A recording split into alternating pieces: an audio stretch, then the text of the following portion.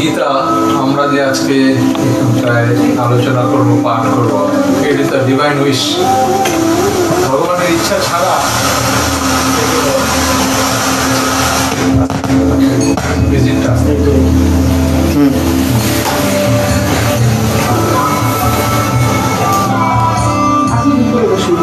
ঠিক আছে। উনি বাঙালি, মানে বাঙালি না, কিন্তু বাঙালি, আমরা বাঙালি দাদা। না ভিতরে চলে যান না, ঠিক আছে, ভিতরে চলে যান। এবার উপরে উঠবো, কেমন লাগে না? নিচে বসতে পারবেন না, খাটে বসে আমি এখানে বসি। খাটে বসে কেমন লাগে বলো, যেখানে না না না আমরা এখানে নিচ্ছি না, ঠিক আছে। বসি দিদি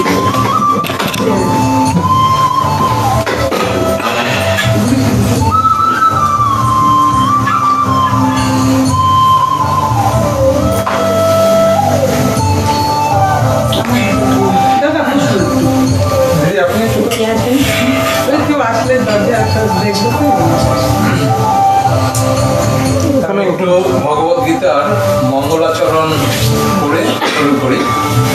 মঙ্গলাচরণ হচ্ছে ভগবদ গীতার, যে ভগবদ গীতা আমাদের মায়ের মতো, সেই মাকে শ্রদ্ধা করে তার ধ্যান করাটাই হচ্ছে ভগবদ গীতার মঙ্গলাচরণ।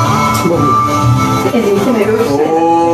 পার্থায় প্রতিবধিতং ভগবতা নারায়ণেন স্বয়ং ব্যাসেন গ্রথিতং পুরাণ মুনিনা মধ্যে মহাভারতম আদ্বৈতামৃতবর্ষিণীম ভগবতীম অষ্টাদশাধ্যায়িনীম আমৃতম অনুসন্দধামি ভগবদ্গীতে ভগবদ্দেশে বসুদেব সুতং দেবং কংসচানুরমর্দনং দেবকী পরমানন্দং কৃষ্ণং বন্দে জগদ্গুরু। ওম শ্রীমদ্ গুরুদেবায় নমঃ। তো এই যেটা শ্লোকটা বললাম মঙ্গলাচরণ, সেখানটা হচ্ছে বলা হচ্ছে যে হে মা ভগবতী গীতা, তুমি স্বয়ং ভগবান নারায়ণ কর্তৃক অর্জুনের কাছে পতিত হয়েছিলেন এবং মহামুনি ব্যাসদেব মহাভারতের মধ্যে তার 18খানা অধ্যায়ে তোমার কৃপা বর্ণনা করেছেন। আমরা তোমাকে অনুধ্যান করি যাতে এই সংসার ভবসাগর হতে তুমি আমাদেরকে পার করতে পারবে। তারপরে বসুদেব সুতায় অর্থাৎ ভগবান শ্রীকৃষ্ণকে নমস্কার করা হলো। এই যে মঙ্গলাচরণ, এখানটায় টোটাল 16খানা আর কি শ্লোক আছে। তো সময় কম করবার জন্য আমি জাস্ট করলাম, ঠিক আছে। আমরা সবাই জানি যে ভগবদ গীতা ভগবান শ্রীকৃষ্ণের মুখনিসৃত বাণী এবং সেটা ধৃতরাষ্ট্রের যে সারথি বা সেক্রেটারি সঞ্জয়, তিনি দূর থেকে ওটা শুনেছিলেন। শুনে সঞ্জয় সেটা ধৃতরাষ্ট্রকে বর্ণনা করছিলেন যে দেখো এরকম এরকম হচ্ছে। মাঝে মাঝে অর্জুন কি বলছে সেই কথা বলছে, শ্রীকৃষ্ণ কি কথা বলছে সেই কথা বলছে। এই করতে করতে করতে করতে প্রায় 700খানা শ্লোক হয়ে গেছে এবং পরবর্তীকালে মহামুনি ব্যাসদেব তিনি এটা সংকলন করেছেন সেই কথাগুলো ভগবদ গীতা রূপে। তো ব্যাসদেবকে বলা হয় সত্যাবতার, মানে ভগবানের বিভিন্ন রকমের অবতার হয়, যেমন যুগাবতার হয়, মহাপুরুষ অবতার হয়, শক্তি অবতার হয়। তো এই ব্যাসদেবকে বলা হয় সত্যাবতার, শক্তির অবতার। অলৌকিক শক্তি ছিল, এর মধ্যে অন্যতম হচ্ছে এই যে কি বলেছে সেটা মনে রাখা। তারপরে সঞ্জয়কে দিব্য দৃষ্টি দিতে পেরেছিলেন, এটাও তার একটা অলৌকিক শক্তি। তো তিনি এই পরবর্তীকালে মহাভারতের মধ্যে যেটা বর্ণিত হয়েছে সেটা আলাদাভাবে গীতার মধ্যে বর্ণনা করা হয়েছে। এখন এই যে ভগবদ গীতা, এইটার কথা শুনলেই অনেকে বলে এখনো গীতা শোনার সময় হয়নি, অনেকে বলে এটা একটা দুর্ধর্ষ গ্রন্থ, সংস্কৃতে লেখা, কিছু বোঝা যায় না, ও আমার এখন সময় হয়নি এটা শুনলাম। অনেকে বলে আরে আধ্যাত্মিক হয়ে গেছে, মানে গীতা শোনা মানেই আধ্যাত্মিক হয়ে গেছে। এই ধরনের বিভিন্ন রকমের কমেন্ট আমরা কিন্তু ফ্রম দ্য পিপল, জনসমাজ থেকে পাই, এবং তার মধ্যে অনেকেই শিক্ষিত আছে, তাদের মুখ থেকেও এইরকম কমেন্ট পাওয়া যায়। কিন্তু যদি লক্ষ্য করা যায়, যারা এই গ্রন্থটির সিকি ভাগও জানে বা 10 ভাগও একটুখানি জানে, তারা এই ধরনের কমেন্ট করবে না, কারণ তারা জানে যে ওটার মধ্যে কি রয়েছে সেটা একটু হলেও তারা জানে, তারা এইরকম কমেন্টগুলো করে না। আমি আমার অভিজ্ঞতা থেকে যদি বলি, আমার ভগবদ গীতার উপর বিশ্বাসটা কখন জন্মেছে, তখন প্রায় 5 years, 6 years, around that time। ওই সময় 1967-এ আমার জন্ম, ওই সময় আমাদের হোল কান্ট্রি ওয়াজ পভার্টি ড্রিভেন। তো একটা রোগ টোগ হলে ডাক্তারের কাছে নিয়ে যাওয়ার মতো ক্ষমতা ছিল না আমার মায়ের। তো সন্ধ্যাবেলা ডাকতো, এসে 3 বার ভগবদ গীতা মাথা থেকে এই পর্যন্ত ছেড়ে দিত, হচ্ছে ভগবান তোমার নাম সত্য, বিপদ মিথ্যা, নাম সত্য, বিপদ মিথ্যা, নাম সত্য, বিপদ মিথ্যা। এবং দেখা যেত জ্বর, কাশি, পেট ব্যথা সবকিছু ইনটু 3 days টাইম ঠিক হয়ে যেত। ওইটা আমার মধ্যে একটা বীজ বপন করে দিয়েছিল যে না, এই ভগবদ গীতার একটা অদৃশ্য শক্তি রয়েছে। তারপরে যখন 7, 8 এই টাইমটা যাচ্ছি আপ টু ক্লাস 10, তখন ওই মা বলতো যে বাবা এইটা পড়া ভালো, আর কোনো একটা ভালো কাজ করতে গেলে তুমি যদি ভগবদ গীতা পড়ে তারপরে কাজটাতে যাও, তোমার কাজটা সিদ্ধি হবে। তো তখন করতাম কি, প্রত্যেকদিন স্নান করার পরে পড়তাম একটা অধ্যায়, অর্ধেক বাংলাতে, সংস্কৃতে না। পরীক্ষা দেওয়ার আগে পড়ে যেতাম কোনো একটা কিছু। ইভেন আমার যখন বিয়ে করতে যাই, আমার মনে আছে তার আগে আমি বাস ছেড়ে দেবো, তাড়াতাড়ি এটা একটা অধ্যায় আমি শেষ করে নিই। তো ওই সংস্কারটা কিন্তু আমার মধ্যে তৈরি হয়ে গিয়েছিল। আর তখন বাংলার যে মানেগুলো সেইভাবেই বুঝতাম।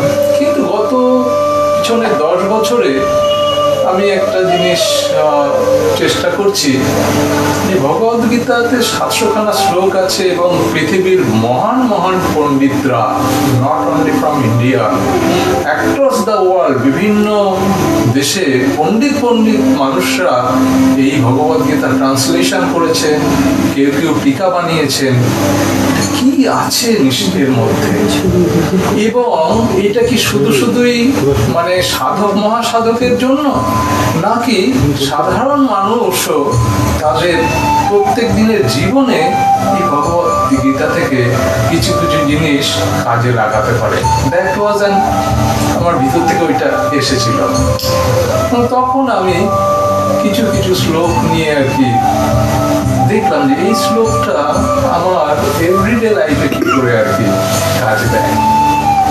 কিছু কিছু শ্লোক কিন্তু আমি পেয়ে গেছি, এবং সেগুলো আমার নিজের লাইফের উপরে আর কি অ্যাপ্লাই করছি।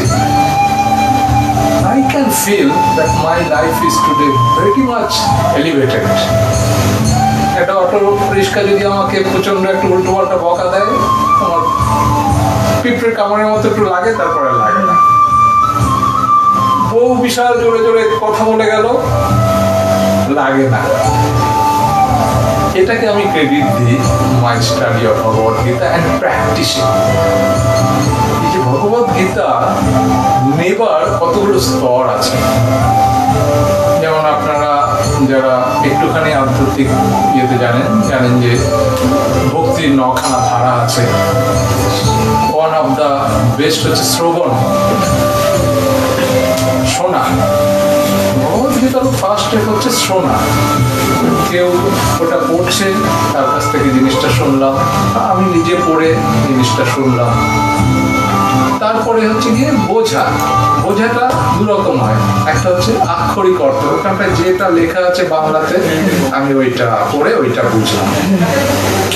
থার্ড লেভেলটা হচ্ছে যে ওই আক্ষরিক অর্থটার পিছনে অ্যাকচুয়াল সেন্সটা কি আছে, ভাব অর্থটা কি আছে, সেটা বুঝতে পারা। সেটা বুঝতে পারবার পরেরটা হচ্ছে গিয়ে, তাহলে তো ভগবান অর্জুনকে বলেছেন, আসলে অর্জুন তো কেউ না, আমরা প্রত্যেকেই এক একজনা অর্জুন। অর্জুন হচ্ছেন আমাদের প্রতিনিধি। তাকে ভগবান এটা বলেছেন, you follow this way and you go for the battle. Intern আমাদের প্রত্যেককে ওইটা উপদেশ দেওয়া হয়েছে, তুমি এইভাবে ফলো করো এবং ইউ ফাইট দ্য ব্যাটেল। কোন ব্যাটেল? সংসার যুদ্ধ। আমরা এই সংসারে তো every moment we are in battle, every moment. যখন আপনি একা রয়েছেন তখনও আপনি যুদ্ধ করছেন, তাহলে কি করে দাদা? যখন আপনি একা বসে রয়েছেন তখনও আপনার মনের মধ্যে কিছু চিন্তা আসছে, ভালো চিন্তা মন্দ চিন্তা, এটা করবো কি এটা করবো না, ছেলে এটা করলে ভালো হবে কি হবে না, এই যে দ্বন্দ্বগুলো, এগুলো এক ধরনের যুদ্ধ। তো সেই যুদ্ধক্ষেত্রে আমাদের সফলতা লাভ করতে গেলে কোন কোন বেসিক প্রিন্সিপালগুলো ফলো করলে আমরা সফলতা লাভ করতে পারি বা শান্তি লাভ করতে পারি, তার অনেক কিছু জিনিস আমাদের এই ভগবদ গীতার মধ্যে ওয়েলকাম। তো ভগবদ গীতার যে 18খানা অধ্যায় আছে, 18 চ্যাপ্টার্স, এটাকে মেইনলি আমরা 3 ষষ্ঠকে ভাগ করা হয়। 1 থেকে 6, 7 থেকে 12, 13 থেকে আপনার 18। তো যে 1 থেকে 12 এখানটায় আপনার কর্মযোগের কথা বলা হয়েছে, জ্ঞান যোগের কথা বলা হয়েছে। আর 12 থেকে যে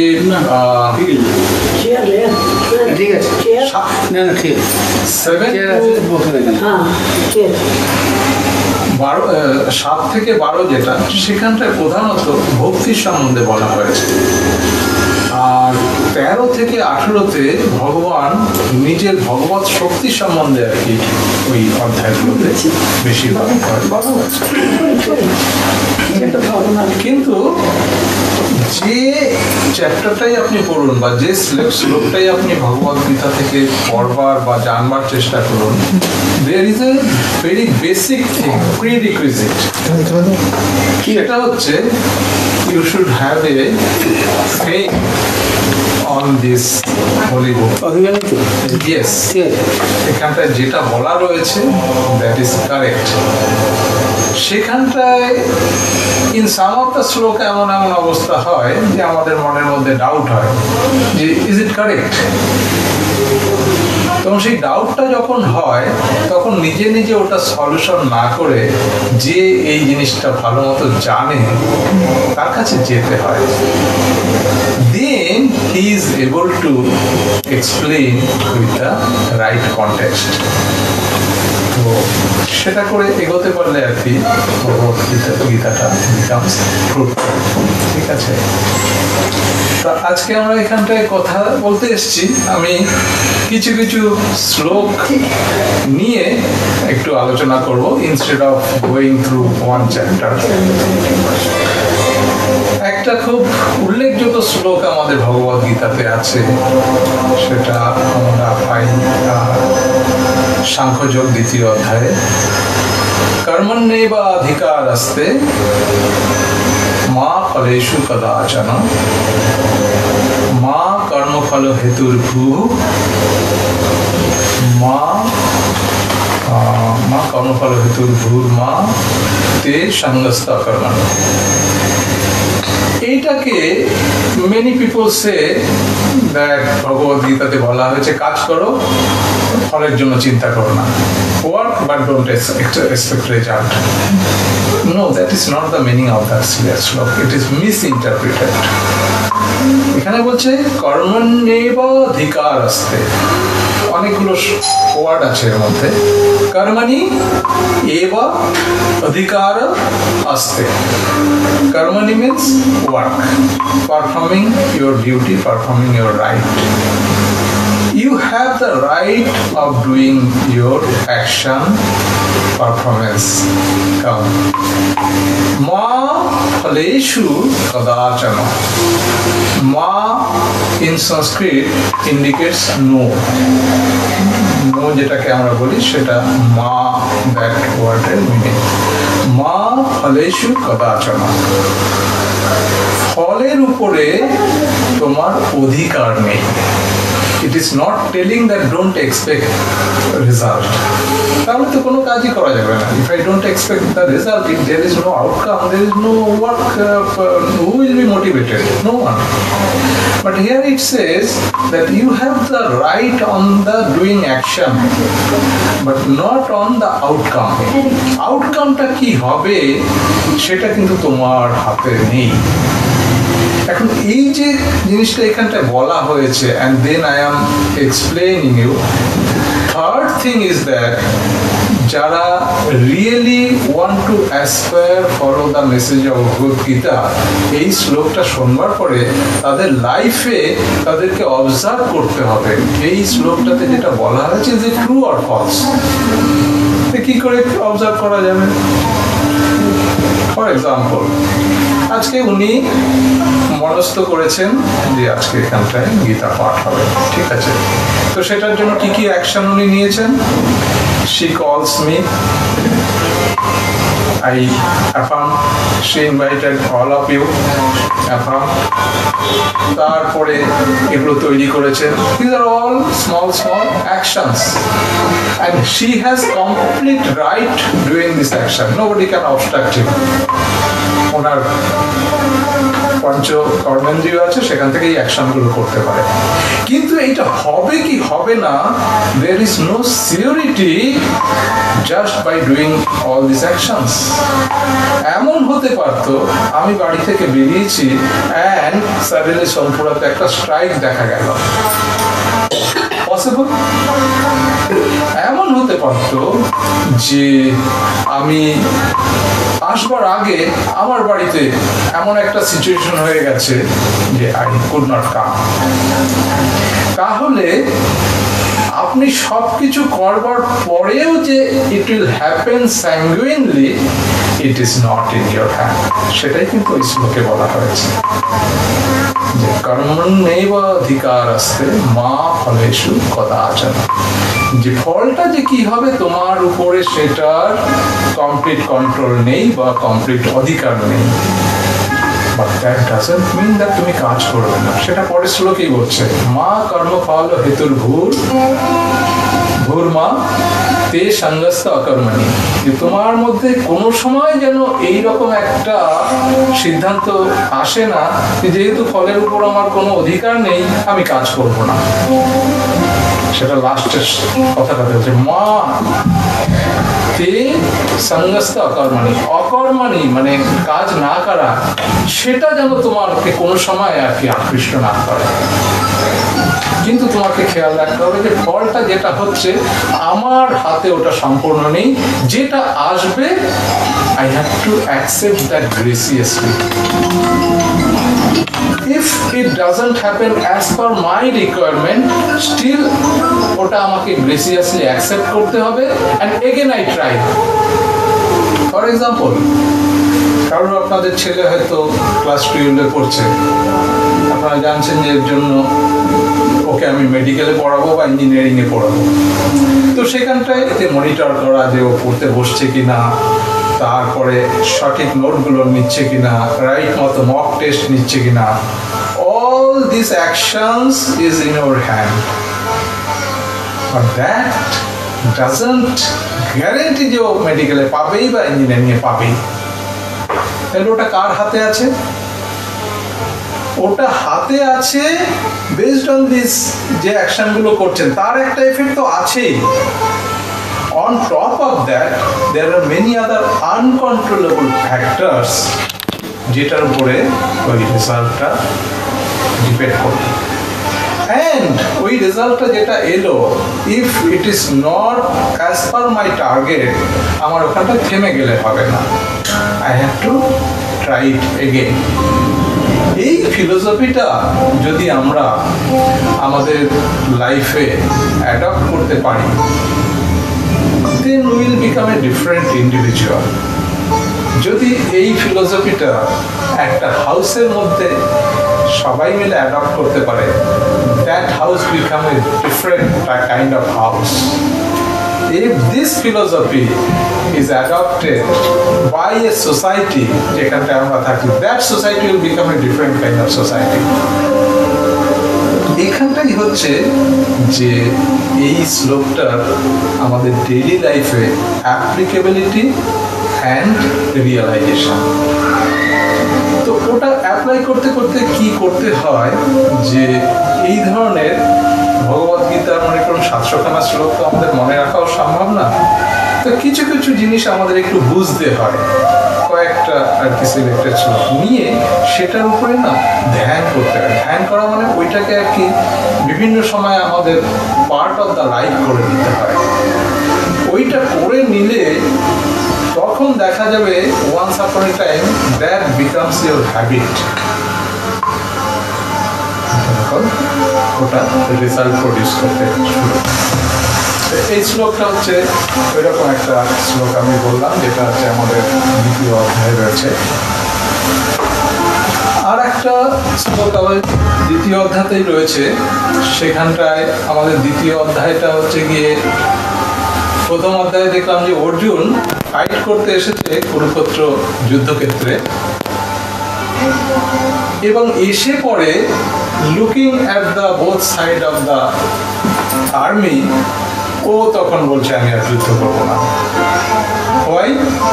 No, all my relatives are here, মামা, কাকা, আমার ছেলের বন্ধুরা, all people are there.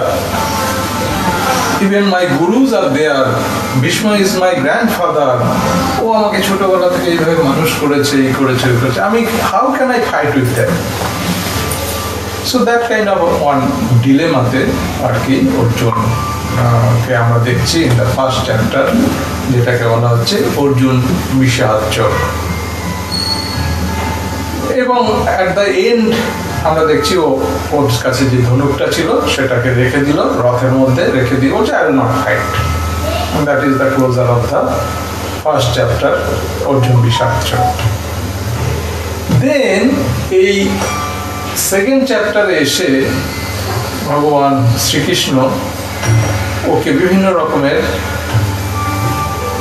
তত্ত্ব কথা শোনাতে বললেন, থিওরি। তার ওয়ান অফ দ্য থিওরি হচ্ছে গিয়ে যে অর্জুন, তুমি যে এই যে দুঃখ করছো, why are you doing this lamenting? তুমি কেন এদের জন্য আর কি দুঃখ করছো? তুমি কি জানো যে তোমার এই যে দুঃখটা হচ্ছে সেটা কোথা থেকে হচ্ছে? মাত্র স্পর্শাস্তু কৌন্তেয় শীতোষ্ণ সুখ দুঃখ আদি আগমাপায়ী অনিত্যস্থান স্থিতিকস্য ভারত। দ্যাট ইজ এ শ্লোক।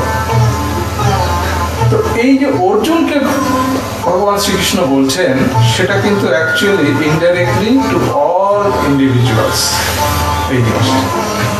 তো আমরা যদি আমাদের ডেইলি লাইফে moment by moment we go through the sadness and happiness, right? এই মোমেন্টে it is a very জয়াস thing, next মোমেন্টে it becomes a sadness. If we analyze some of the example, suppose your son, your wife, or someone wants to buy something, maybe one iPhone, maybe one good sari or something, demanding money from you. You know it is a very hard-earned money. ওটা দিতে গিয়ে একটু আর কি অসুবিধা হচ্ছে, that is a sadness, but still you give it. যখন এই গেল কিনতে বা ওখান থেকে অর্ডার পাওয়া গেল অনলাইনে, it's a moment of happiness. প্রোডাক্টটা হাতে এলো, মোমেন্ট অফ হ্যাপিনেস। শাড়িটা খোলবার পরে দেখলো এই জায়গাটাতে একটুখানি ছেঁড়া রয়েছে, মোমেন্ট অফ sadness. এই যে happiness and sadness, it's like a wave আমাদের এভরিডে লাইফ, যে কোনো ক্ষেত্রে। You consider your office life, you consider your social life, you consider your family life, এই জিনিসটি আর কি হতে থাকে। তো সেই দুঃখটার সোর্সটা কোথায় সেটা বলতে গিয়ে বলছে যে কোনো একটা অবজেক্টের সঙ্গে যখন আমার অ্যাটাচমেন্টটা তৈরি হয়ে যাচ্ছে, সেখান থেকেই সুখের অনুভূতি বা দুঃখের অনুভূতিটা তৈরি হয়। এনি অবজেক্টের দুটো পারপাস থাকে। একটা পারপাস হচ্ছে ওটার ইউটিলিটি, ঠিক আছে? তো আমাকে ফোকাস করতে হবে যে এটার ইউটিলিটিটা কি, এবং সেই ইউটিলিটিটা নিয়ে আই রিমেইন হ্যাপি। কিন্তু যখন ওই অবজেক্ট বা ওই পার্টিকুলার বিষয়টার সঙ্গে আমি অ্যাটাচড হয়ে যাই, সেখান থেকে আমার কিন্তু এই যে সুখ দুঃখ এইসব অনুভূতিগুলো তৈরি হচ্ছে। তো সেখানটায় এই যে শ্লোকটা একটু আগে বললাম, হচ্ছে যে মাত্রা স্পর্শাস্তু কৌন্তেয় শীত উষ্ণ সুখ দুঃখ দাহা। এই যে মাত্রা এখানটায় বলছে, দিস মাত্রা হচ্ছে গিয়ে তন্মাত্রা। there is a concept in Sanskrit that we have 5 senses, right? Eye, nose, চোখ, কান, জিহ্বা, নাসিকা, ত্বক, 5 sense organ. These 5 sense organ get attached with an object. তো সেই অ্যাটাচমেন্ট থেকেই আপনাকে কিন্তু ওই স্যাডনেস বা হ্যাপিনেস এই জিনিসটা কি তৈরি হয়। If we are not deeply attach to that, তখন ওইটার গ্র্যাভিটিটা কম হয়। Someone has scolded you and you remain sad for 3 hours, 4 hours, like that. কিন্তু আমি যদি চিন্তা করি যে এটা তো স্কোল্ড করলো, is there my fault there? You do your analysis, না আমার এখানটায় ফল্ট নেই, then why should I remain attached with the scolding? Other side, yes, he or she scolded, there is a reason behind it. I had this shortfall. Okay, I'll walk the way, it will not happen, that shortfall I'll make up. And then I just forget with the scolding. So it is that event scolding, আমরা কিন্তু ওটার সঙ্গেই আর কি attach হয়ে থাকি, and that gives a longer time of depression, sadness or weakness. তো এটা বলা যতটা সহজ, প্র্যাকটিস করা ইজ ডিফিকাল্ট। কিন্তু তবু যদি এই জিনিসগুলো আমরা এভরিডে লাইফে আর কি প্র্যাকটিস করতে পারি, ইট হেল্পস আস ট্রিমেন্ডাসলি। আর একটা কি বলেছে ওখানটায়, তিতিক্ষস্য ভারত, তিতিক্ষস্য মানে সহ্য করা, অগমা পাই, এই যে জিনিসগুলো, this comes and goes. If you remain conscious with that, যে দুঃখের সিচুয়েশনটা আজকে তৈরি হয়েছে, after 5 minutes or in some cases after 5 days, that will go. Then আমি কেন ওটার মধ্যে ইমার্জ করে থাকবো? সেই কনসাসনেসটা যদি আমাদের আর কি তৈরি হয়, তাহলে কিন্তু আমরা লাইফের বিভিন্ন যে সিচুয়েশনগুলোকে আমরা বলি স্যাড সিচুয়েশন, যে সিচুয়েশনগুলোকে আমরা বলি যে very disastrous situation, those situations will remain, but my feeling can be different on that. Suppose someone in my family got suddenly into cancer. It's a very common event. আপনার ওখানটায় হাত থাকতেও পারে, ওটার পিছনে নাও থাকতে পারে। প্রবাবলি আপনি যেভাবে ওকে ট্রিট করেছেন, that has created that situation, or without any contribution ওটা হয়েছে। তো ওই মুহূর্তে what you have your role? Your role is that এটাকে ইরেডিকেট করতে গেলে কি কি জিনিসগুলো করা দরকার, I will keep on taking those actions. আর যে পেশেন্ট রয়েছে, সে যখন কষ্ট পাচ্ছে, সে যখন কান্না করছে, সে যখন গ্রাস্পিং, সেখান থেকে আমার মধ্যে একটা কিন্তু দুঃখ তৈরি হচ্ছে। That is also natural. এটা না হওয়াটা মানে you R mad. But if I remain in this consciousness that this situation is a part of the life, part of the samsara, and it goes away also, and there is certain process for taking it away, and I have the, or I should have the right to doing those things,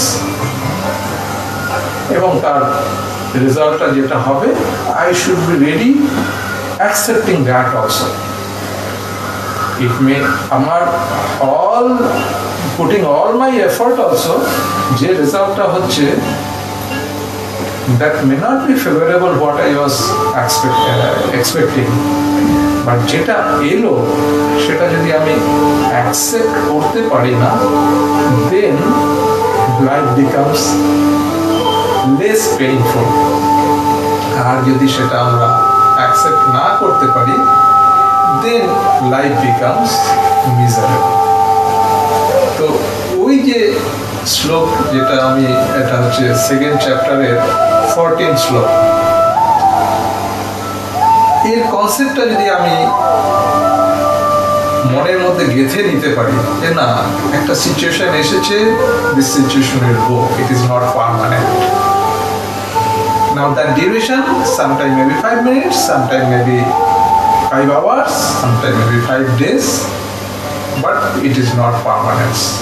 তো সেটা থেকে আমার নিজেকে দুঃখের মধ্যে আর কি emerge হয়ে থাকাটা doesn't give any help.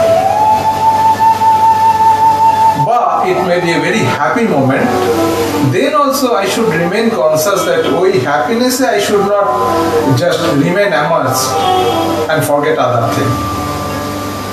Happiness is I enjoy, I keep on enjoying, but let me move to the other things I need to do. সেটা ভগবান আর কি অর্জুনকে বলেছে, অর্জুন তুমি এই যুদ্ধক্ষেত্রে এসে এদেরকে দেখে you are so upset, you are thinking they will be killed, you will be killing them, and you become so upset. তার আগে ওই শ্লোকে ওখানে বলেছেন যে নত্যে বাহং যতু নাশং নতং নেমে জনাধিপহ, মানে এই নয় যে তুমি আগে ছিলে না, বা এই যে রাজারা রয়েছে তারা আগে ছিল না বা পরেও থাকবে না। With that statement comes the theory of soul. Arjun confused, কিরকম কথা যে আমি আগেও ছিলাম না বা পরেও থাকবো না, হাউ দ্যাট ইজ পসিবল। তখন ভগবান বলছে ইউ আর নাথিং, তোমাকে বাইরে থেকে যেটা দেখা যায় it is your body, but that is not you. In Bengali and Sanskrit there are two terms, one is deho, another is dehi. These two different terms. What is deho? We all know deho is body, right? What is dehi? গৃহের ভিতরে যে থাকে তাকে কি বলা হয়? Who stays inside the মানে গৃহ তাকে কি বলা হয়? গৃহী। গৃহের ভিতরে যে থাকে তাকে বলা হয় গৃহী। তাহলে দেহি কাকে বলা হবে? দেহি। দেহের ভিতরে যে থাকে, দেহের ভিতরে যে থাকে, তার মানে এই দেহটাকে বলা হচ্ছে একটা অবজেক্ট। বলছে someone is residing inside this, and Krishna is telling that is your true identity, what he is designating as a soul. Now for the common man like us, সেই সোলকে বোঝা বা জানা বা রিয়েলাইজ করা ইজ ভেরি ভেরি ডিফিকাল্ট। কারণ সেই সোলের যে নেচারটা সেটারও এক্সপ্লেনেশন দিয়েছে সেকেন্ড ইয়েতে, যে কে কাটা যায় না, এটাকে ফায়ার দিয়ে পোড়ানো যায় না, এটাকে দিয়ে জল দিয়ে ভেজানো যায় না।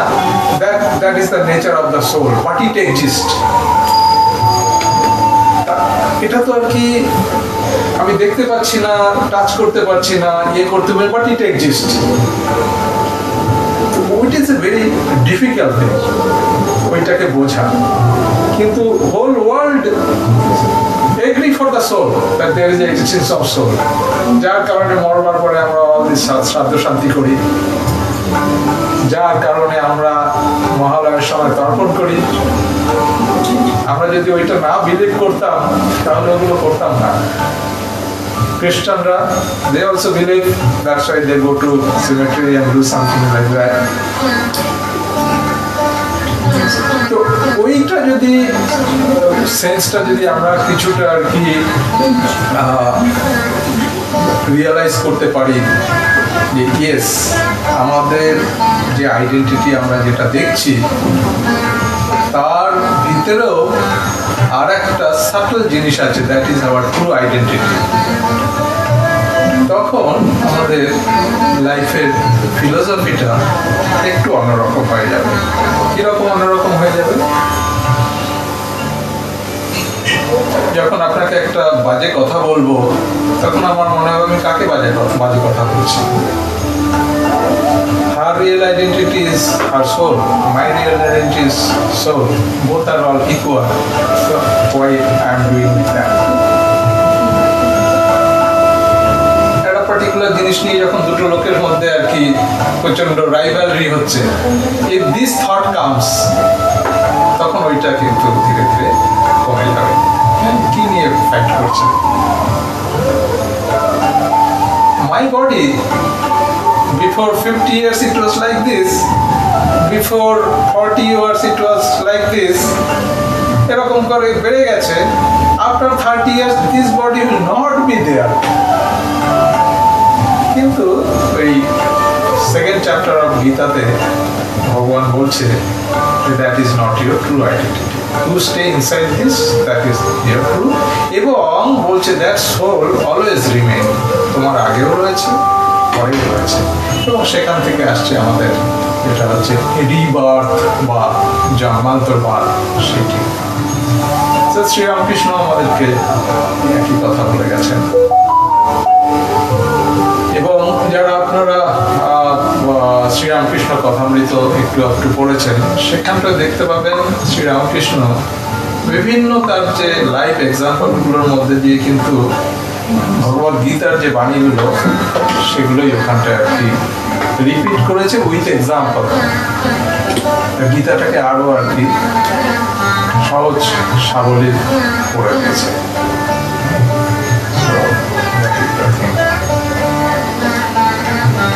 তাহলে এই যে ভগবদ গীতা, এইটা কি আমাদের রিয়েলি কাছে থাকা দরকার? আমাদের ছেলে মেয়ে বা আমাদের ফ্যামিলির যারা, এগুলো কাছে থাকা কি দরকার? সেটা পড়লে কি কেউ জয়েন্ট এন্ট্রান্সে চান্স পাবে?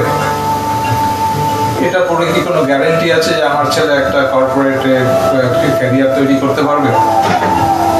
এটা বললে কি কোনো গ্যারেন্টি আছে যে আর কি আমার একটা বড় বাড়ি হবে, গাড়ি হবে?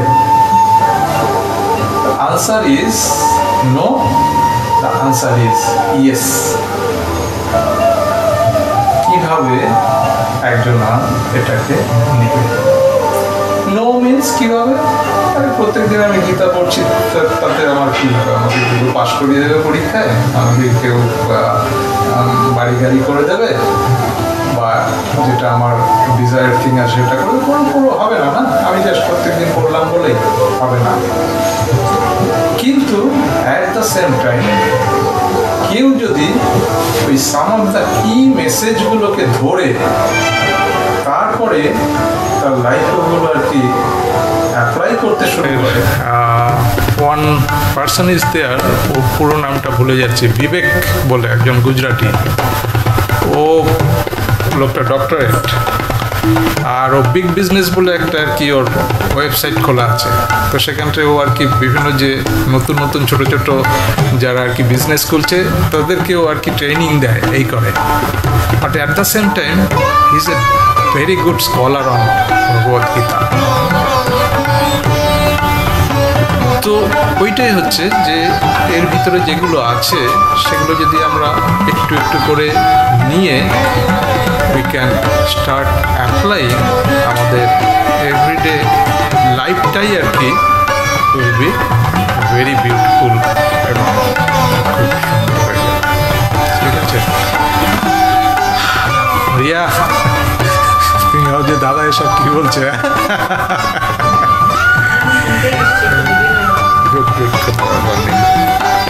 আচ্ছা,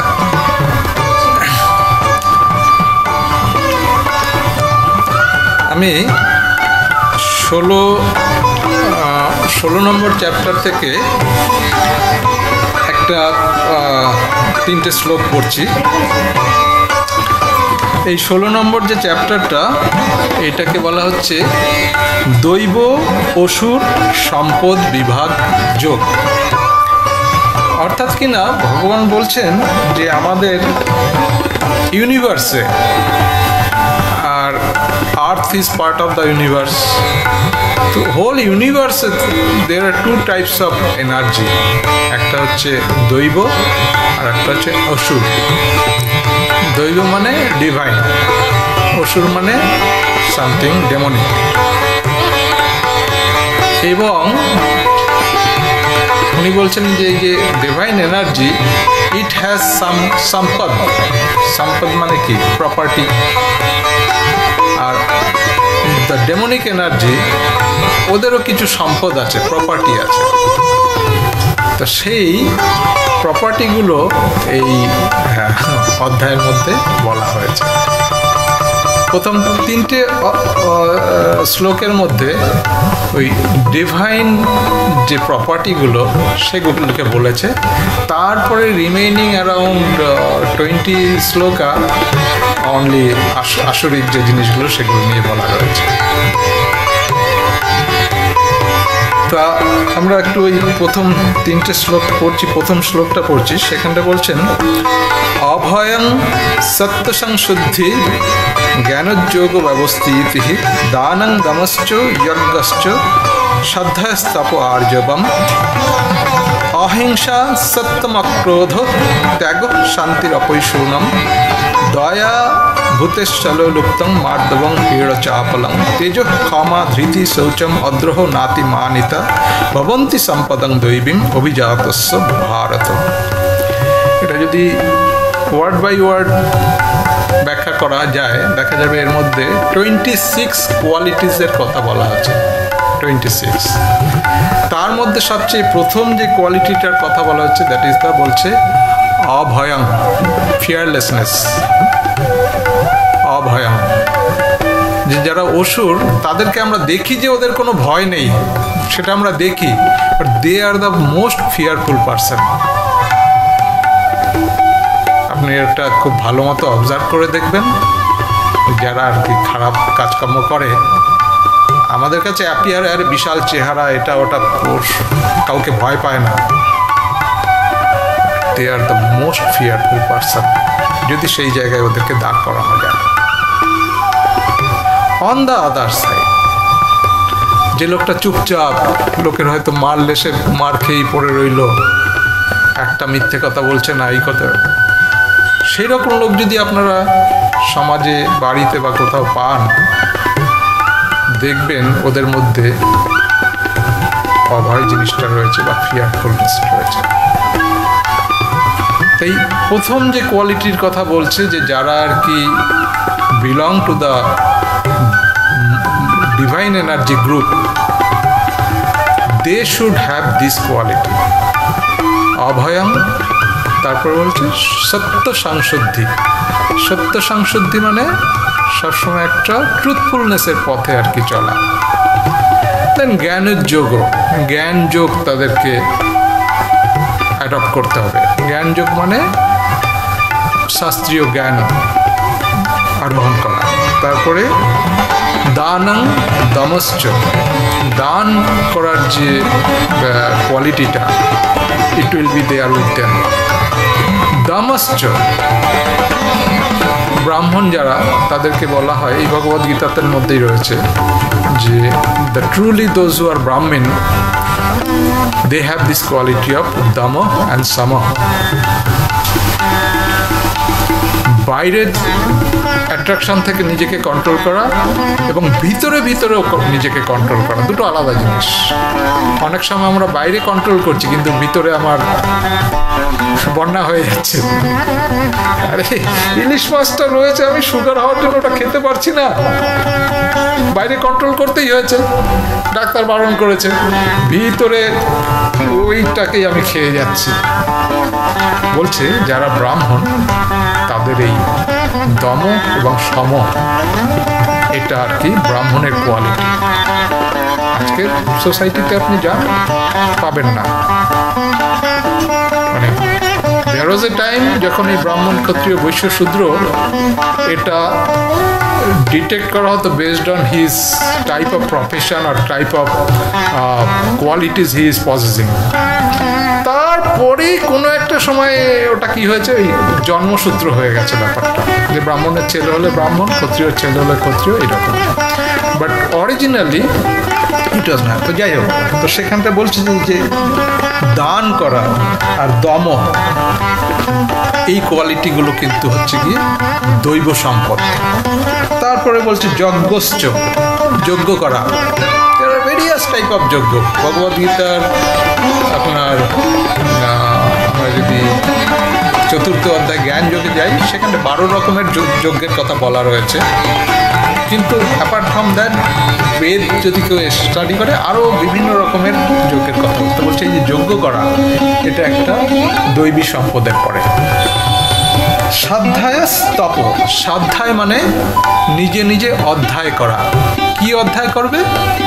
যে জিনিসগুলো আমাদেরকে সৎসঙ্গ দেয় সেই রকমের জিনিস অধ্যায় করা, যেটা আমাদেরকে সুনীতি দেয়, যেটার মধ্যে থেকে আমরা কারেজ পাই, যেটার মধ্যে থেকে আমাদের মনে শান্তি আসে, এই ধরনের জিনিসগুলোকে অধ্যায় করা, এটাকে বলা হচ্ছে স্ব-অধ্যায়।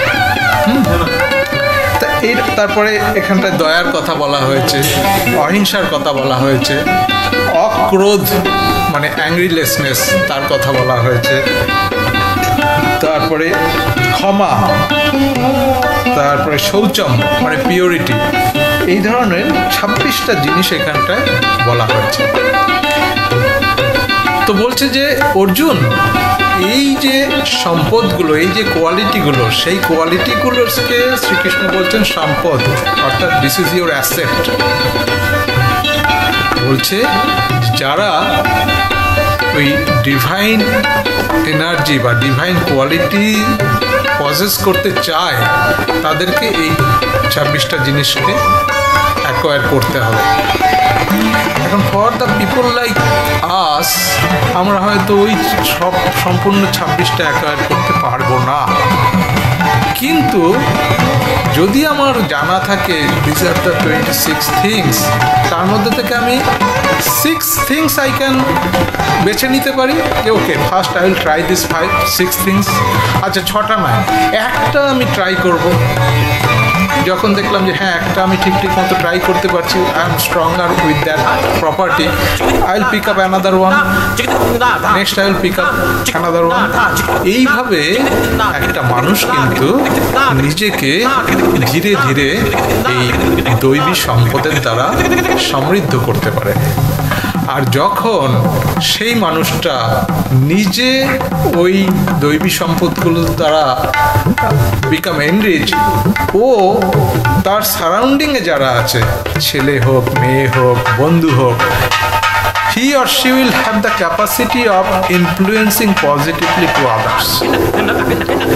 যদি truly এটা করতে পারে। I'll give you my example.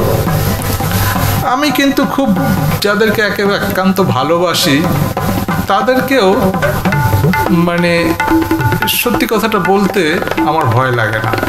তার মানে এই নয় যে বুমবাম করে যখন তখন বলে দিই। আমি দেখলাম যে আপনি কিছু একটা খারাপ করেছেন বা এটা ওটা, ঠিক সময় সুযোগ পরিবেশ বুঝে very politely I say that. কিন্তু এটা কিন্তু অনেক লোক করতে পারে না। কেন পারে না বলুন তো? যদি ভালো মতো বিশ্লেষণ করেন, একটা ভয় কাজ করে। কি ভয়? এর সঙ্গে আমার রিলেশনটা তো ভালোই আছে, ওটা ওকে বলতে গেলে তো আমার উপর অফেন্ডেড হয়ে যাবে, এই একটা ভয় কাজ করে। আরে ছেলেকে এটা বলবো, আমি তো এখন পেনশনও নেই, থাকি ছেলের কাছে, ছেলেকে এটা বললে বৌমা তো শুনবে, কোনো রকম যদি আমার উপরে চাপ আসে তখন কি হবে? ভয় কাজ। এই যে ভয়, এই ভয়টা আমাদের সোসাইটিকে ধ্বংস করে ফেলছে। আমরা এখানটায় যারা রয়েছি, if we go to our childhood time, আপনারা খেয়াল রাখবেন, বাড়ির যারা বড়রা হয়তো আমাদের চাইতে কোয়ালিফিকেশন কম থাকতো, কিন্তু আমরা একটা ভুল করলে তারা এদিকে আয়, কেন এটা হচ্ছে? আজকের যুগে সেটা সম্ভব হচ্ছে? সম্ভব হচ্ছে বলো? কোনো বাড়িতে সম্ভব হচ্ছে না। আমি এবার কলকাতায় গিয়েছিলাম, এক দিদির বাড়িতে গেলাম, সেখানটায় তার বাড়িতে প্রায় 7-8 বছর পরে গিয়েছি। ভাগ্নে দুখানা, তারা বিয়ে করেছে। বড় ভাগ্নেটার বউটার সম্বন্ধে আর কি সুখ্যাতি শুনেছি, কিন্তু নিজে কোনো সময় দেখিনি। এবার গিয়েছি, সামনে থেকে যাতায়াত করছে, এটা ওটা করছে, করতে করতে করতে একবার এসে বলছে না যে মামা কেমন আছেন, এমন না সে আমাকে চেনে না। তারপরে আমি বললাম যে বুবাই, আমি দু একটা কথা জিজ্ঞেস করবো তোর বউকে, তোর বউয়ের কিন্তু ভালো লাগবে না, তোর অনুমতি আছে তো? চুপ করে রয়েছে। আচ্ছা, চুপ করে আছিস মানে তোর সম্মতি। মেয়েটিকে জিজ্ঞেস করলাম, মা তোমাকে এরকম দু একটা কথাবার্তা জিজ্ঞেস করবো, হয়তো কথাগুলো ভালো লাগবে না, কিন্তু আমি কোনো বাজে কথা বলবো না তোমাকে। হ্যাঁ, ঠিক আছে।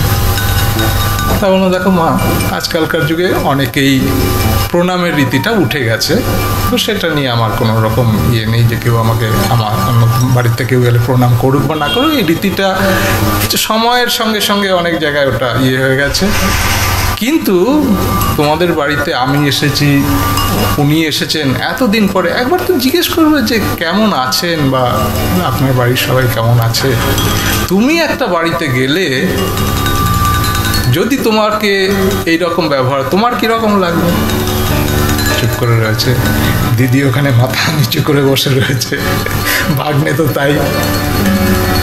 তারপর বললাম যে আমি কেন বলছি জানো তোমাকে এটা, আমি তো তোমার বাড়িতে আসি না, আর তোমার এই কথাগুলো ডেফিনেটলি ভালো লাগছে না, কিন্তু আজকে তোমার এই ব্যাপারটা আর একজনের মুখ থেকে যদি আমার কানে আসে, সেটা যে আমাকে কতখানি আর কি কষ্ট দেবে, তোমার সেটা বোঝবার ক্ষমতা নেই। তারপরে দিদিকে বললাম যে দেখ দিদি, অতদিন পরে তোর বাড়িতে এলাম, এসে আমাকে এটা বলতে হলো, কিন্তু আমার খুব খারাপ লেগেছে। বলে অপু, আমরাও বলেছিস ঠিক আছে, কিন্তু এই জিনিসটাই কিন্তু আমাদের উঠে যাচ্ছে, যে খারাপ জিনিসটাকে পয়েন্ট করে, এবং সেটা আমরা কেন বলতে পারি না? আমাদের সৎ সাহস নেই। এবং সৎ সাহসটা কেন থাকে না? ভয়। কিসের ভয়? ভয় দু রকমের হয়। রাইট রাইট রাইট, একেবারে ঠিক কথা বলেছে। এইটা করে কি হবে? অশান্তি হবে, অশান্তি হবে। ভয় দু রকমের আছে। একটা ভয় হচ্ছে যে ভয়টা করতে হবে, সামনে আমার যদি সাপ আসে তখন আমার ভয় করতে হবে। আর এক ধরনের ভয় হচ্ছে দিস আর সেলফ ক্রিয়েটেড। তো সেই জিনিসগুলো ভয় আমাদের ধীরে ধীরে ধীরে ধীরে কমতে থাকে যখন really someone is the path of divinity. একটু একটু করে সেখান থেকে জিনিসগুলো পায়, সৎসঙ্গ থেকে ওদের মধ্যে জিনিসগুলো আর কি তৈরি হয়। আজকের যুগেও এমন ছেলে মেয়ে আছে, তারা বাবা মায়ের কাছ থেকে এমন এমন সুন্দর সুন্দর সংস্কার পাচ্ছে, দে ডোন্ট কেয়ার। আমি মানে সামনাসামনি বলছি, এই রিয়ার যে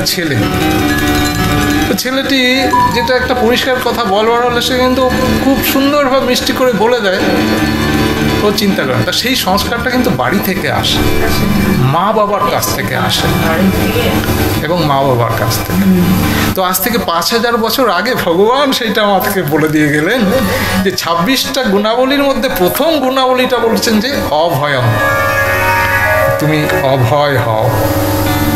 কিন্তু আমরা অফিস আদালতে আমাদের কাজের চাপে ডুবে যাচ্ছি, লোকে বলতে পারছে না যে দেখুন এটা আমার উপরে চাপিয়ে দেওয়া হচ্ছে বা এটা ওটা হচ্ছে। অ্যান্ড কি হচ্ছে, অন্য দিকটাও তো সামলাতে পারছে না, and that is creating the depression. কালকে 7টার সময় ওই বাইরের দেশ থেকে একটা মিটিং তৈরি করে নিয়েছে এবং আমি হচ্ছে সেই মানে সেই যে ব্যাপারটা নিয়ে আলোচনা করা হবে, আমি হচ্ছে ওটা আমি ড্রাইভ করছি।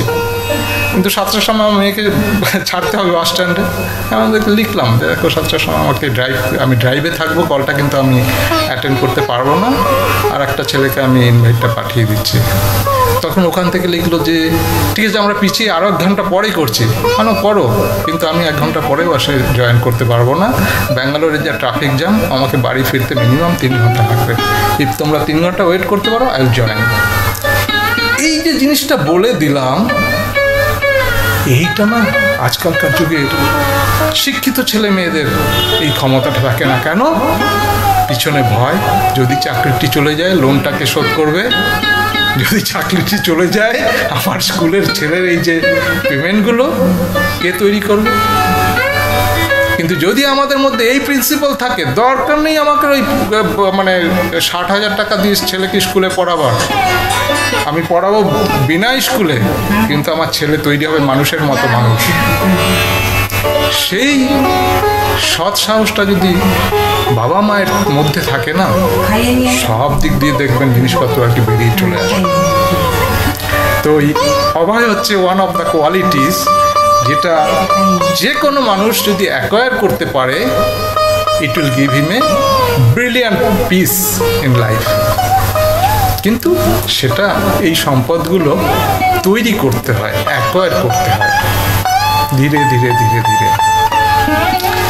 তারপরে এগুলো আমি আপনাদেরকে পরে লিস্ট করেও পাঠাতে পারি। যেমন যে যে জিনিসগুলো বলা হয়েছে বাংলাতে পড়তে গেলে বলা যায়, একটা হচ্ছে সরলতা, অহিংসা, সত্য, ত্যাগ, শান্তি, পরদোষ প্রকাশ না করা, অন্যের দোষ দেখা যেটা, দীনলোকে দয়া,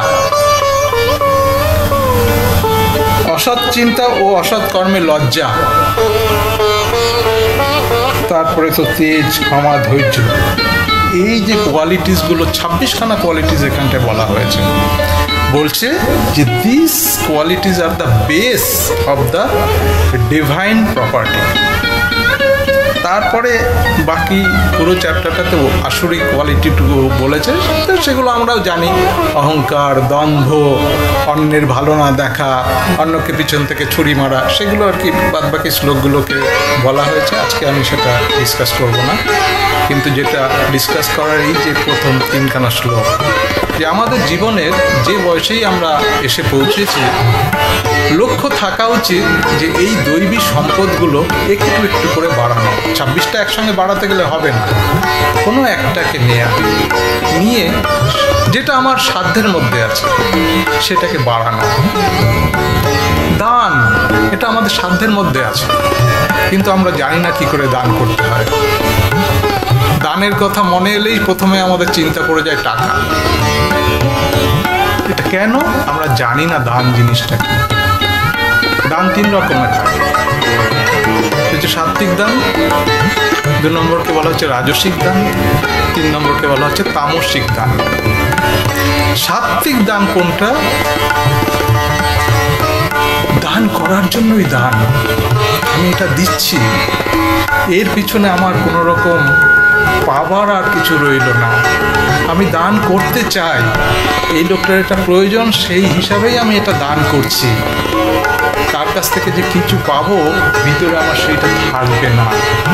এই ধরনের যে দানটা, এবং সেটা যথার্থ পাত্রে, ওই লোকটাকে খুশি করবার জন্য দান করছি তা নয়, যেখানে প্রয়োজন আছে সব পাত্রে সব জায়গাতে যে দানটা করা দরকার, সেই রকমের যে দান করা যেতে পারে সেটাকে বলা হচ্ছে সাত্বিক দান। আর এক রকমের দান আছে লোক দেখানো। আমি এটা দিলাম, লোকে আমার নাম করবে, এই করবে, ওই করবে। ওটা খারাপও নয়, ওই দানটাও কাজ করে, কিন্তু ওটা হচ্ছে সেকেন্ড ক্যাটাগরি, ওইটা সেকেন্ড ক্যাটাগরি। আর সমগ্র থার্ড ক্যাটাগরির যে দানটা, সেটা তামসিক দান। বলা হচ্ছে যে এমন এমন দান আমরা করি যেগুলো সমাজের ক্ষতি করে, লোকের ক্ষতি করে, আমারও ক্ষতি করে।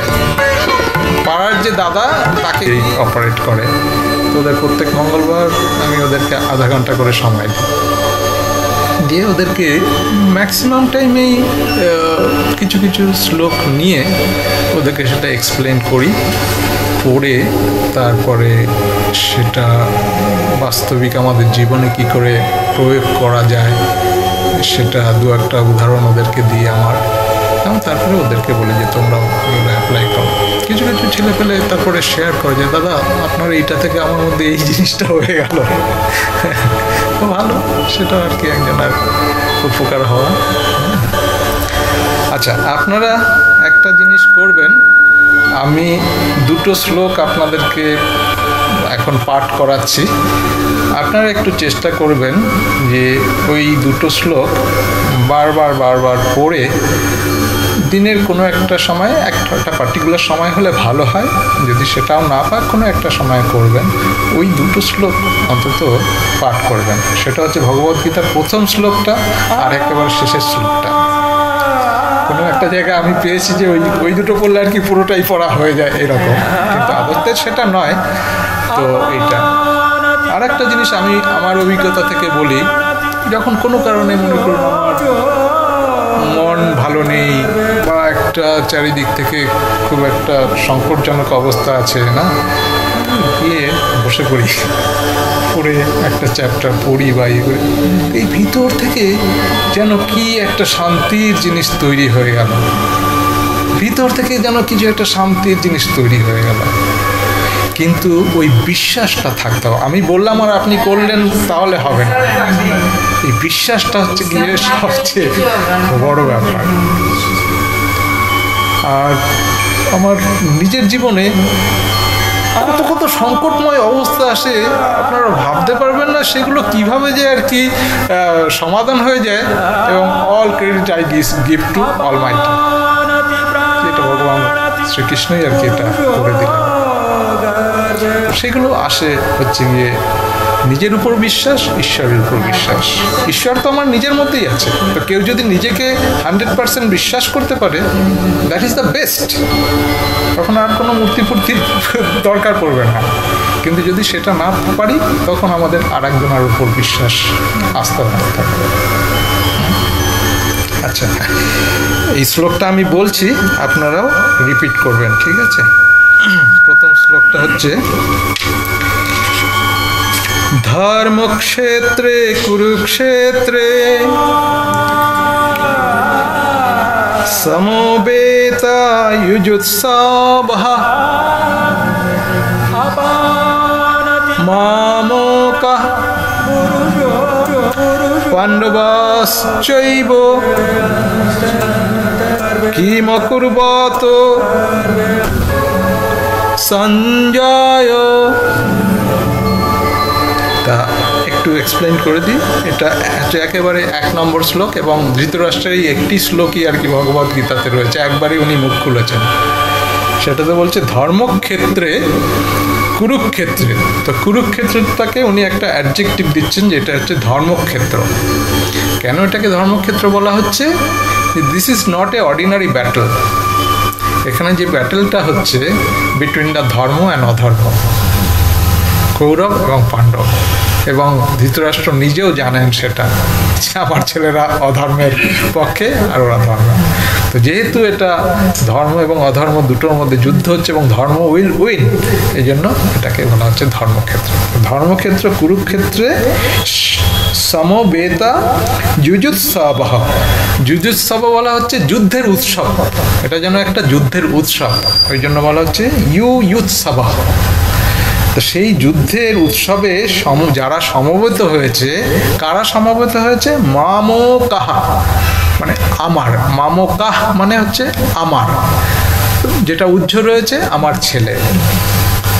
ছেলের শব্দটা এখানে ঢোকানো হয়নি, কিন্তু মামোকাহ মানে ধৃতরাষ্ট্র বলছে আমার ছেলেরা, আর পাণ্ডবা চ এব, এই 3টে ওয়ার্ড একসঙ্গে করে তৈরি হয়ে গেছে পাণ্ডবাশ্চৈব, আমার ছেলেরা এবং পাণ্ডুর ছেলে পাণ্ডবরা, তারা মিলে কিম কি অকুর্বত।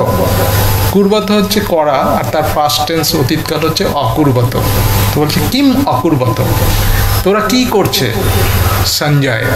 সঞ্জয়কে জিজ্ঞেস করছে। সঞ্জয় হচ্ছে কি ওই ব্যাসদেবের কাছ থেকে একটা আশীর্বাদ পেয়েছিলেন যে দূরের যেটা হচ্ছে সেটা আর কি দেখতে পেত।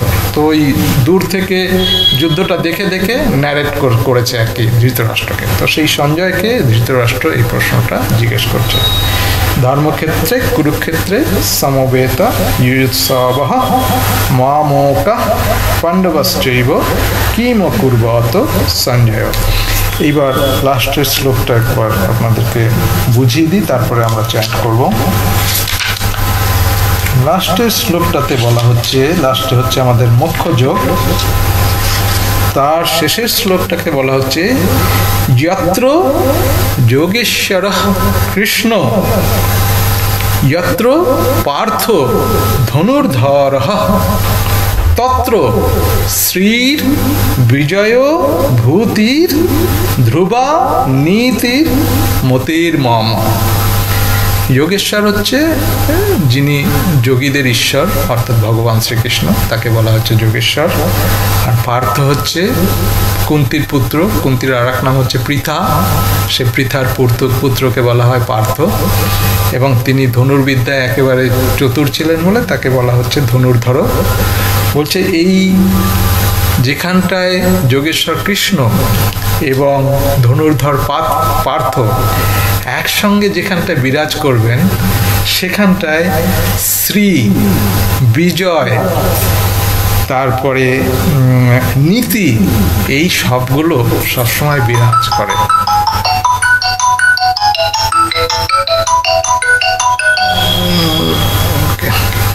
এই জিনিসগুলো সবসময় আর কি সেখানটায় বিরাজ করে। তো এইটি হচ্ছে এই শেষের শ্লোকটারই আছে। এখন এই যে কৃষ্ণ এবং অর্জুন, এটা আর এক দিক দিয়ে দেখতে গেলে হচ্ছে ভক্ত এবং ভগবান। তো যেখানটায় ভক্ত বিরাজ করেন এবং ভগবান বিরাজ করেন, সেখানটায় এই জিনিসগুলো আর কি থাকে, শ্রী বিজয় থেকে শুরু করে যাবতীয়। তো যে কোনো সৎসঙ্গে কিন্তু ভগবান এবং ভক্তের সঙ্গে বিরাজ করেন। তো সেই সৎসঙ্গের মাধ্যমে এই জিনিসগুলো আসে। তো এইটি হচ্ছে এটার অর্থ। ঠিক আছে? তো এইবার যখন আবার এই দুটো শ্লোক আমরা উচ্চারণ করবো, একটু বেশ জোরে জোরে জোশ নিয়ে আর কি উচ্চারণ করবো। ঠিক আছে? আমি ধীরে ধীরে বলবো। ধর্মক্ষেত্রে কুরুক্ষেত্রে সমবেতা যুজুৎসবঃ মামোকাঃ পাণ্ডবাশ্চৈব কিমকুর্বত সঞ্জয় यत्र योगेश्वरः कृष्ण यत्र पार्थो धनुर्धरः तत्र श्री विजयो भूति ध्रुवा नीति मति मामो আবার একবার ধর্মক্ষেত্রে কুরুক্ষেত্রে সমবেতা যুযুৎসবঃ মামোকা পাণ্ডবাশ্চৈব কিমকুর্বত সঞ্জয় यत्र योगेश्वर कृष्ण यत्र पार्थो धनुर्धर तत्र श्रीर्विजयो भूति ध्रुवा नीति मतिर्मम আর একবার পরে তিনবার করে শেষ করছি ধর্মক্ষেত্রে কুরুক্ষেত্রে সমবেতা যুযুৎসবঃ মামোকা পাণ্ডবাশ্চৈব কিমকুর্বত সঞ্জয় यत्र योगेश्वर कृष्ण यत्र पार्थो धनुर्धर तत्र श्रीर्विजयो भूति ध्रुवा नीतिर्मतिर्मम ओम तत्सत ओम तत्सत ओम तत्सत हरे कृष्ण कृष्ण कृष्ण हरे हरे हरे राम राम राम हरे हरे हरे कृष्ण कृष्ण कृष्ण हरे हरे राम राम राम हरे हरे हरे कृष्ण कृष्ण कृष्ण हरे हरे राम राम हरे हरे। अच्छा भगवद गीतार महात्म्य एकटु पढ़े आमि शेष करब। गीता मे हृदय पार्थ गीता मे शरमुत्तमं गीता मे गणमत्तुग्रं गीता मे गणमव्ययम् गीता मे चुत्तमं स्थानं गीता मे परमं पदं गीता मे परमं गुच्छं गीता मे परमो गुरुः गीताश्राये अहं तिष्ठामि गीता मे परमं गृहं गीतज्ञानं समश्रितं त्रिलोकं पलयमाहम् गीता मे परमा विद्या ब्रह्मरूपा न संशय अर्धमात्रक्षरा नित्यं निर्वच्य पदात्मिका गीता नमामि वक्ष्यामि गुज्झानि श्रीनुपण्डव कीर्तनात् सर्वपापानि विलयन्ति तत्क्षणात् गंगा गीता च सवित्री सीता सत्ता पतिव्रता ब्रह्मवली ब्रह्मविद्या त्रिसंध्या मुक्तिगोहिनी अर्धमात्रा चितानंदा भवाग्नि भ्रांतिनाशिनी वेदत्रयी परानंदा तत्तार्थ ज्ञानमंजरी इत्यानि जपन्नित्यं नरो निश्चलो मानुषाः ज्ञानसिद्धिं लभन्नित्यं तथन्ते परमं पदम्।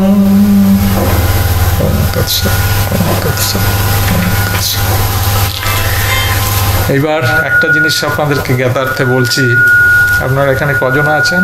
1 2 3 4 5 6 7 মাসিমাকে নিয়ে 8 জন, তাই তো? আরও একজন আসছিলেন। All of you are very very fortunate. এর পরে গীতা ক্লাসে আসতে পারেন কি না পারেন সেটা হচ্ছে ডিফারেন্ট, কিন্তু এইরকম একটা জিনিস যে পার্টিসিপেট করতে পারা, এটা ভগবান শ্রীকৃষ্ণ নিজে বলে গেছেন যে সুকৃতি না থাকলে এটা হয় না। আপনি হয়তো মনসিদ্ধান্ত করে রেখেছিলেন, কিন্তু আশা হতো না যদি আপনার একটা সুকৃতি না থাকতো। পূর্ব সুকৃতি আপনাদের প্রত্যেকের রয়েছে, তাই বলে আপনারা কিন্তু এইটা অ্যাটেন্ড করতে পারলেন। আর একটা শ্লোকে ভগবান শ্রীকৃষ্ণ বলেছেন, তাইলে কোটি কোটি লোক রয়েছে, সবাইকে আমরা কেন দেখি না moving towards acquiring the spiritual knowledge or at least something, কেন দেখি না? সেখানটা ভগবান একটা রেশিও ঠিক করে দিয়ে গেছেন যে কত লোক এটা করবে। বলছে মনুষ্যানাং সহস্রেষু কশ্চিৎ অততি সিদ্ধায় অততামপি সিদ্ধানাং কশ্চিন মাং ব্যক্তি তত্ত্বতঃ। 5000 বছর আগে বলছেন যে হাজার হাজার মানুষের মধ্যে কোনো একজনা এই আধ্যাত্মিক জ্ঞান বা সিদ্ধি লাভের জন্য প্রয়াস করেন, হাজার হাজারের মধ্যে। এবং ওই 5000 বছর আগে উনি এটা বলছেন, সহস্রানাং মনুষ্যেষু সহস্রানাং। তারপরে বলছে ওই যে যারা যারা আর কি এগুলো, তাদের হাজার হাজারের মধ্যে একজনা প্রকৃতপক্ষে আমাকে জানতে পারে। তো সেটা অনেক জন্মান্তরের কর্ম, কিন্তু আপনারা ওই প্রথম হাজার হাজারের মধ্যে একজনা যে মনের মধ্যে আপনাদের এই ইচ্ছাটা হয়েছে যে একটা সুন্দর কথা হচ্ছে, সেটা গিয়ে শুনি।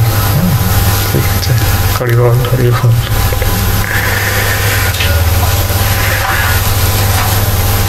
ব্যস্ত মগ্ন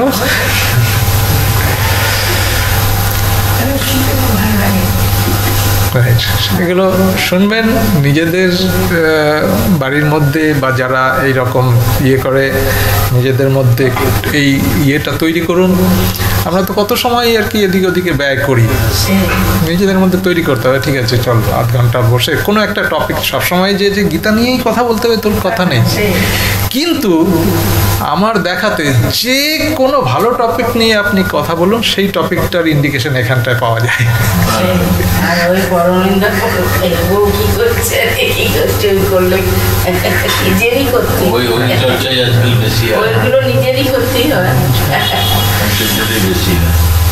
কে কি করছে ওইদিকে ধ্যান না দিয়ে আমি আমারটা করি। আপনি কতদিন আছেন ব্যাঙ্গালোরে?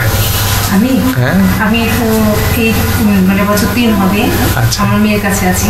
আচ্ছা, মেয়ে কোথায় কাজ করে? মেয়ে তো আইটিতে কাজ করে। আচ্ছা, জামাই কোথায়? জামাই ওইখানে আছে। আচ্ছা, এই তো আমার বন্ধু। আচ্ছা, আমার জামাই বন্ধু। কি নাম? অয়ন চক্রবর্তী। আচ্ছা, তাইলে আমার আসতে পারলো না, মানে বাচ্চাটা ছোট তো, তার মেয়েও আসতে পারলো না। আপনার নাম? আমার নাম মন্দিরা রায়। মন্দিরা রায়। আপনার? আমার নাম মালতী ভদ্র। মালতী ভদ্র। তাইলে ও আচ্ছা আচ্ছা আচ্ছা, তার মানে অয়নের মা। আচ্ছা আচ্ছা। কলকাতায় কোথায় বাড়ি আপনাদের? না, আমাদের শিলিগুড়ি বাড়ি। আমার বাড়ি বাগডোগরা। এয়ারপোর্টের সামনে আমার বাড়ি। আচ্ছা দাদা, আপনার নাম? আমার নাম বাঙালি আমরা। আচ্ছা, হেমন্ত নন্দী। হেমন্ত নন্দী। আপনার?